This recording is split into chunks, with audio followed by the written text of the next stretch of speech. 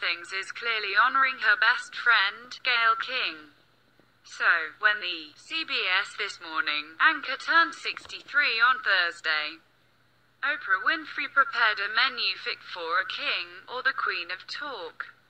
"Hi everybody. It's Gayle's birthday, so we're having a birthday dinner," Winfrey said in an Instagram video she posted, showcasing the meal she whipped up for 10 people.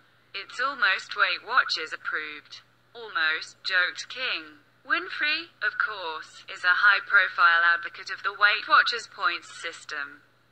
After having bought a 10% stake in the company in October 2015.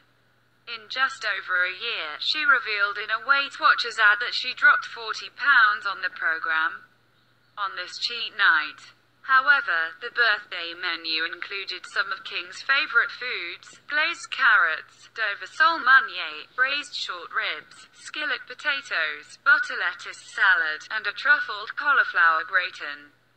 Winfrey also posted another video from the end of the meal, with her guests and a nearly equal number of kitchen staff serenading King with a rendition of "Happy Birthday" and a beautiful floral cake.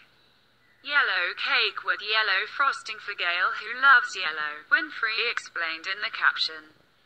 The pair have celebrated a lot of birthdays together since they first met in 1976 at a Baltimore television station where Winfrey was an anchor and King worked as a production assistant.